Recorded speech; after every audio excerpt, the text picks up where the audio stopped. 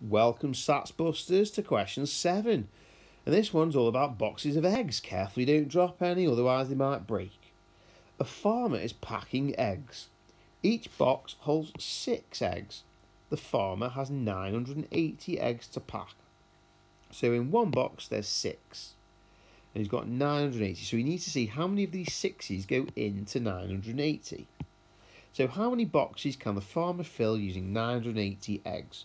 So in other words, how many 6s, if you divide 980 by 6 using a bush shelter method, the answer will be how many boxes we can pack.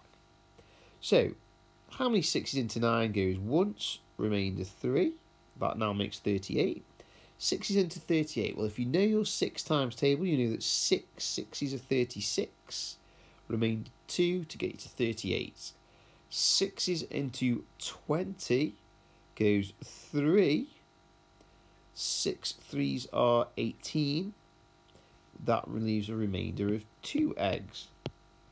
So how many boxes can he fill using 980 eggs? Well, he can actually fill 163 full boxes. Notice the word full boxes. How many eggs will be left over? Well, it's this here, this 2 eggs. So there will be 2 eggs left over.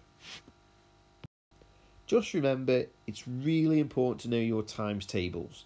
We were only able to answer that question because we were really good with our 6 times table. If you need to divide by 6, that means you need to know your 6 times table.